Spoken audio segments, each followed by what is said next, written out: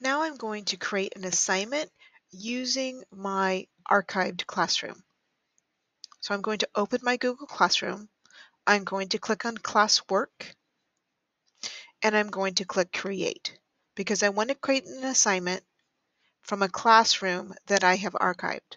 So I'm going to go all the way down here to Reuse Post.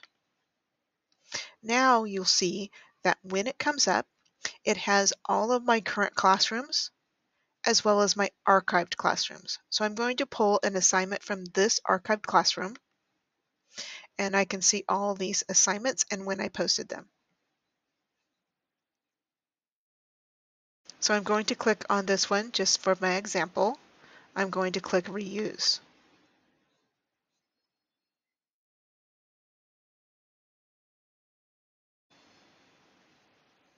Now it comes up, it tells me the title, it tells me a description, and it has an attachment here. So what I can do is that I can change its title,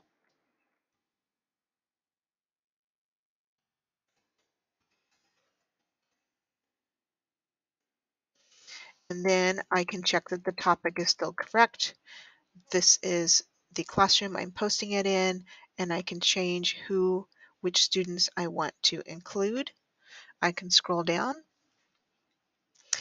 and check that the attachment is there, and now I can click Post, Schedule, or Save as Draft. So I'm going to click Post, and now when I go back to my classwork, I can see that it's there. There's the topic I gave it, there's the example I gave it, the title. I can go back and I can edit if there's anything wrong with it.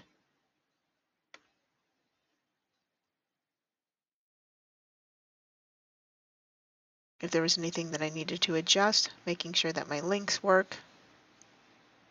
So that is how you can reuse a post from an archived classroom.